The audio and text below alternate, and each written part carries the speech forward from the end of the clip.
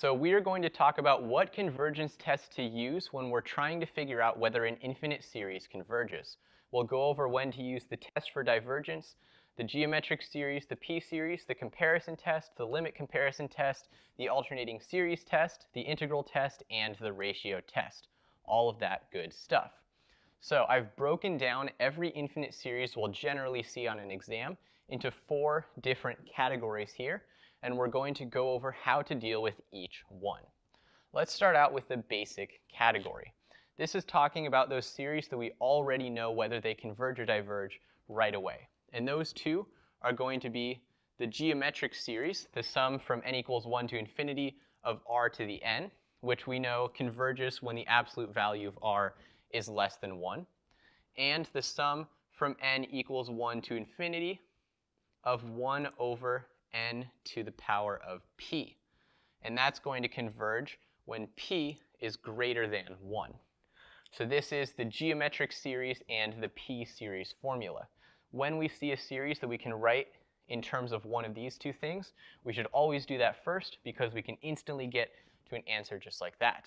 But these aren't the most common types of series, so let's take a look at some of the other categories. The next one is almost basic series. And these are series that are very, very close to a geometric series or a p-series, but are just not quite there. There's a little something off. For example, the sum from n equals 1 to infinity of 1 over the square root of n cubed plus 5. So when n gets really, really, really large, notice inside of this square root, n cubed is going to blow up. It's going to be massive. But 5 is just going to stay as 5. So the bigger we get in this series, the less this plus 5 is going to matter. It's basically just going to be n cubed. So we can write this as basically the sum from n equals 1 to infinity of 1 over the square root of n cubed.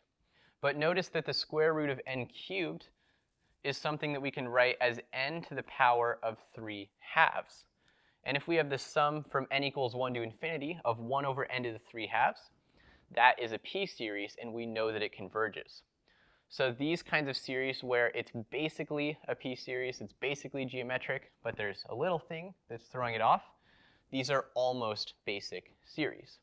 And the way that we evaluate this kind of series is always by using a comparison test.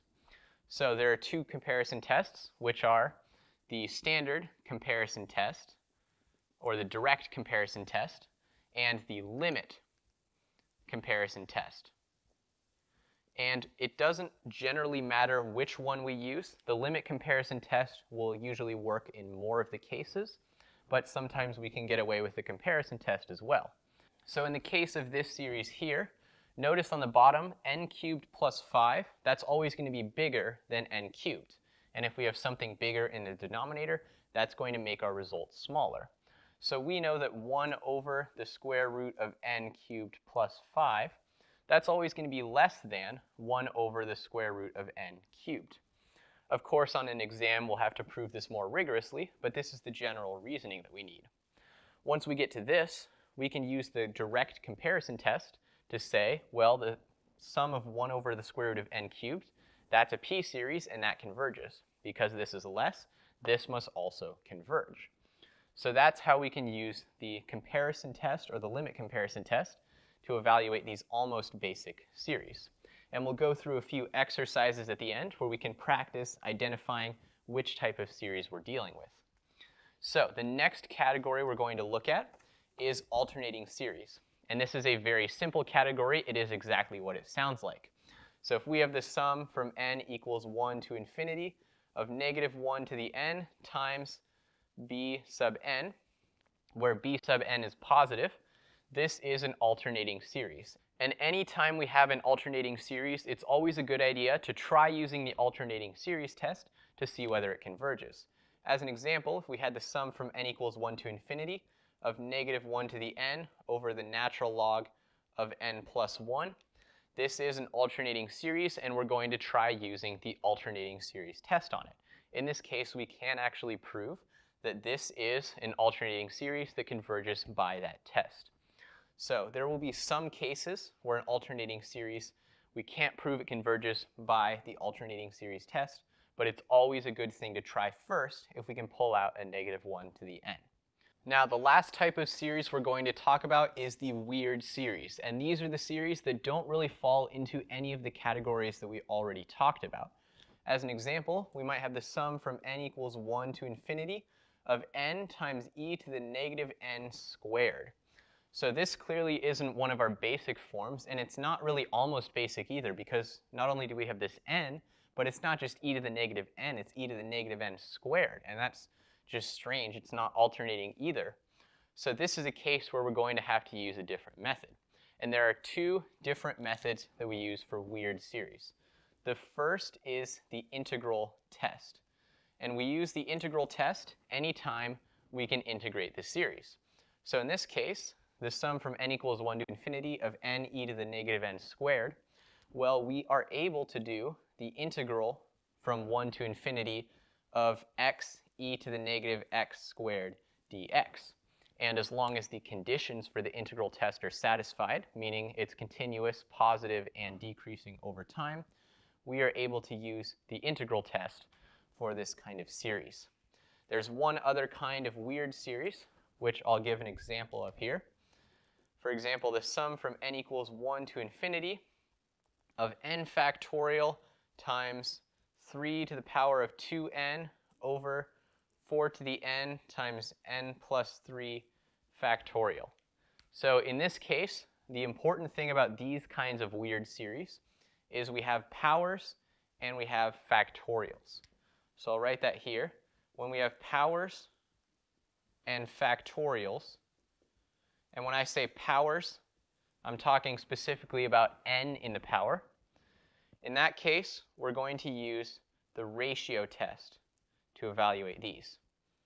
So in this case, if we use the ratio test for this series, we would be able to evaluate it to a particular number that we could use to prove that this either converges or diverges. So those are the two kinds of weird series we're talking about. If you can do the integral test as long as the conditions are satisfied.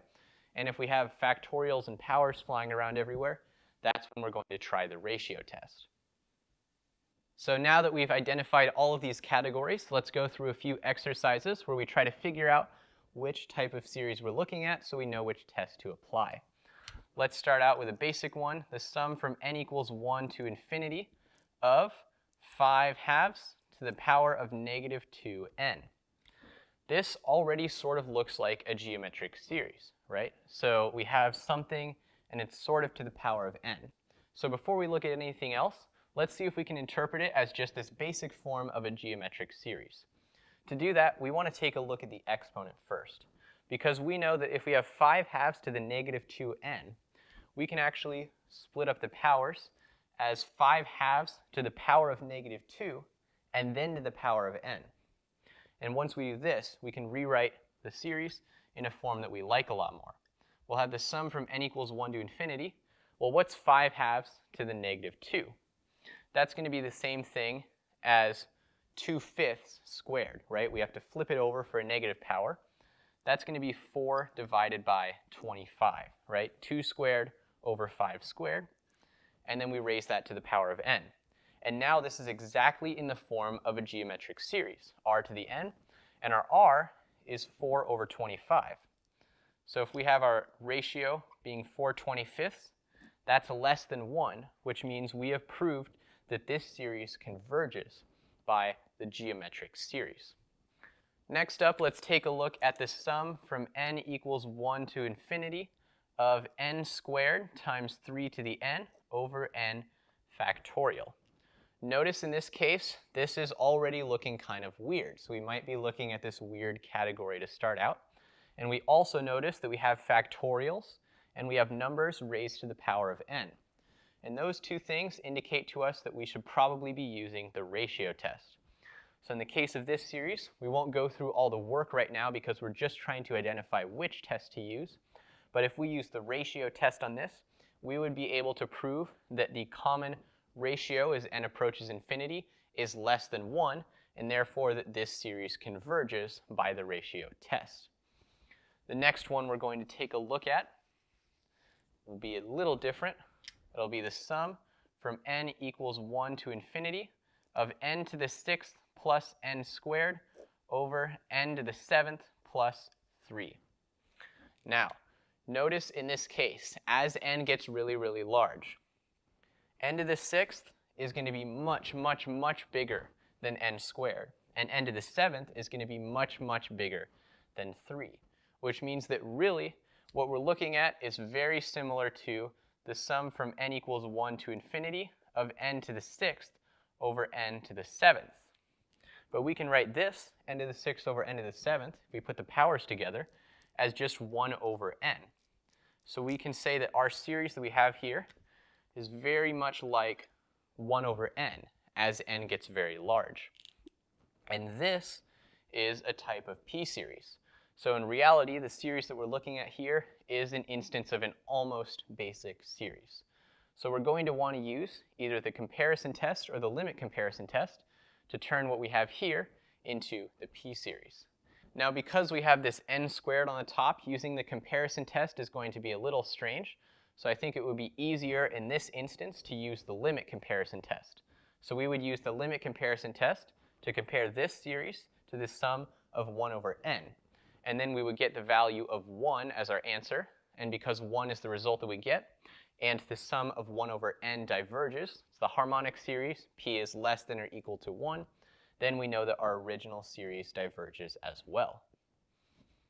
Next up, let's take a look at the sum from n equals 1 to infinity of negative 1 to the n over n factorial plus n squared plus 3. Now, you might be tempted to look at this as a weird series because of the n factorial, and that might work, but also notice that we have a negative 1 to the n in the numerator here, which means this is an alternating series. The first thing we always want to try is the alternating series test. And in this case, we would actually be able to prove that this sum converges by the alternating series test. So we're going to look at one more series here, which is the sum from n equals 1 to infinity of 1 over the inverse tangent of 6n. Now, this is not a basic series. It's not almost basic either because we have this inverse trig function. That's kind of strange. It's not alternating, and we might be tempted to look at this as a weird series, but we should hold on first and examine what this series actually looks like. If we think about the inverse tangent function, what would the graph of that function look like? Well, as n on this x-axis here increases, the inverse tangent is going to look like this. It's going to have a vertical asymptote at the value of pi over 2, which means if we divide by the inverse tangent, this is not going to go to 0. So if we take the limit as n approaches infinity of the inside of this sum, 1 over the inverse tangent of 6n, that result is not going to be 0. And if this limit is not equal to 0, then by the test for divergence, this series must diverge. So this exercise is a quick reminder that anytime we're doing series, no matter what it looks like, we always have to remember the test for divergence, because it might seem that it would be a good idea to try some other series test, but as long as we can prove that the inside of the sum never goes to 0, we can get off really easy just doing a limit and proving that it diverges. So these are the 4 categories that it's always good to remember when you're trying to figure out which convergence test to use. If you see a sum that you can write in the form of some number to the power of n, that's a geometric series, so that's a basic form that you can evaluate directly. The same goes for anything you can write as 1 over n to the power of p. The next category is things that are almost these basic forms. For example, the sum of 1 over the square root of n cubed plus 5. If we could take out that 5, then we would get the n to the p that we want. So this is an almost basic sum, and these are where we use the comparison and the limit comparison to write this sum as we say it's very similar to another form that we know how to evaluate. The next category is alternating series. Anytime a series is alternating, the first thing we want to try is the alternating series test to see if we can use that to prove that it converges. And the final category is the weird series. So they aren't basic, they aren't almost basic, and they're not alternating either. When we get these kinds of series, depending on the form, we're either going to use the integral test if we can do the integral, or we'll use the ratio test if it has things to the power of n and factorials. And the last thing to remember is the test for divergence. Anytime the series isn't going to go to 0, we can just take that limit, show it's not 0, and then we're done.